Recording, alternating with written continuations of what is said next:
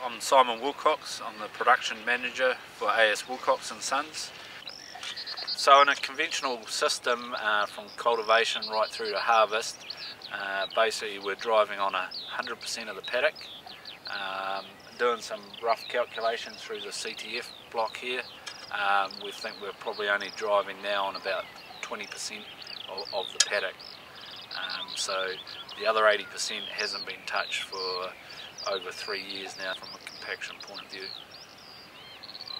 Well, pretty quickly we learnt we can make some real savings on cultivation. It was probably something we didn't set out to achieve, but in the first season we did see reduced cost in cultivation, and even more so in the second season. There was a bit of setup cost in season 1, but in season 2 there was definitely reduced cultivation costs that appeared pretty quickly. Probably year 1 we didn't see really major gains in the field.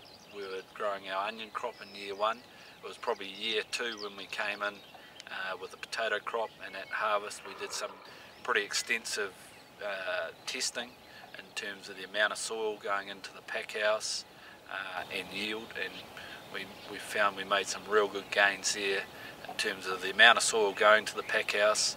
Through the wash line we made gains as well in reducing the amount of soil that had to be extracted off the tubers during the washing process.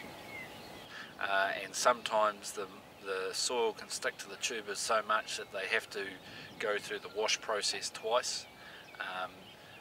So the conventional potatoes that year some of those did get washed twice, whereas the CTF potatoes only went through the wash process once.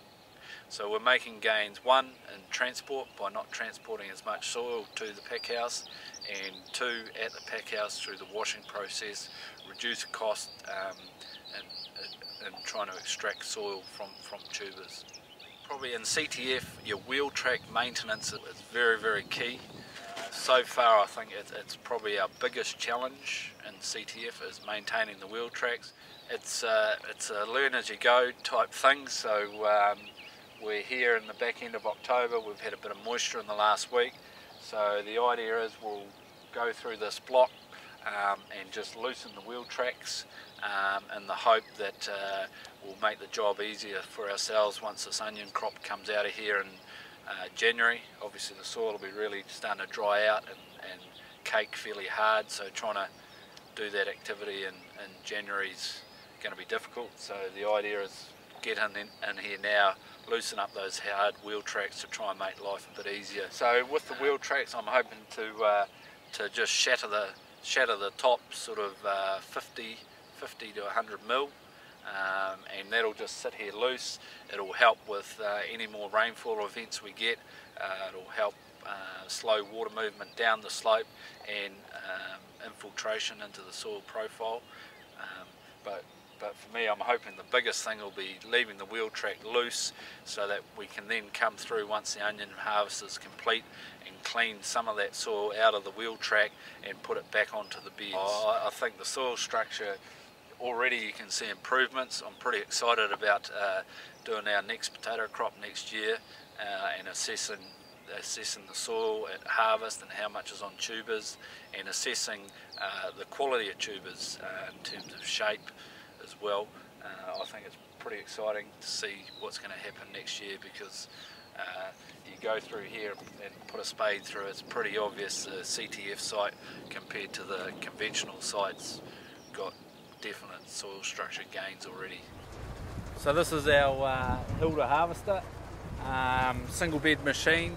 It's actually currently set up for conventional type harvesting, but what we do is we've modified the axle so it's telescopic, it's a sliding axle, and when we want to harvest in CTF mode we move the left hand wheel out one row, so it's sitting on the correct wheel track for CTF.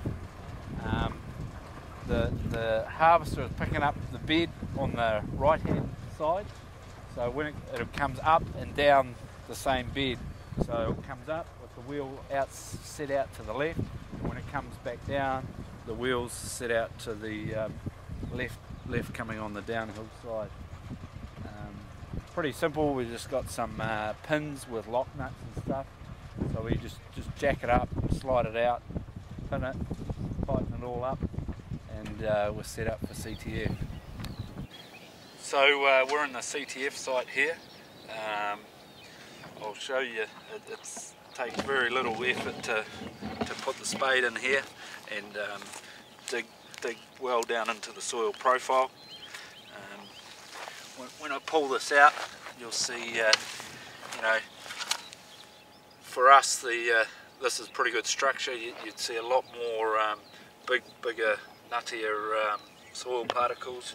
You know, this stuff's all pretty good friable stuff, easy for the roots to get down into.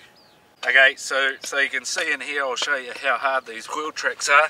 So there's a few pies jumping up and down on that there, so she's pretty hard. So you can see why maintaining your wheel tracks at the right time and trying to chisel some of this out and back onto the bed is the most important thing.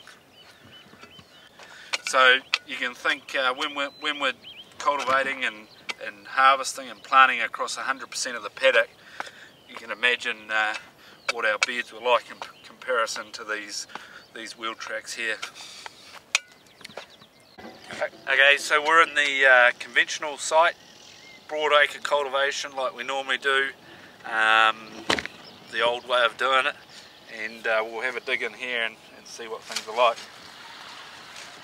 So a bit harder to get the spade in. Now we've hit the pan there. Pull that out, and you can already see pretty clearly that you know, we've got a lot bigger soil particle sizes. You know, probably not so easy for the roots to get down. They're getting down and hitting the pan. Probably what this does for us is it's improving the potential for growing our crops. You know, growing more yield, growing better quality, reducing cost in terms of cultivation, a sustainable future, I suppose you could call it, and that's the old buzzword at the moment, sustainability.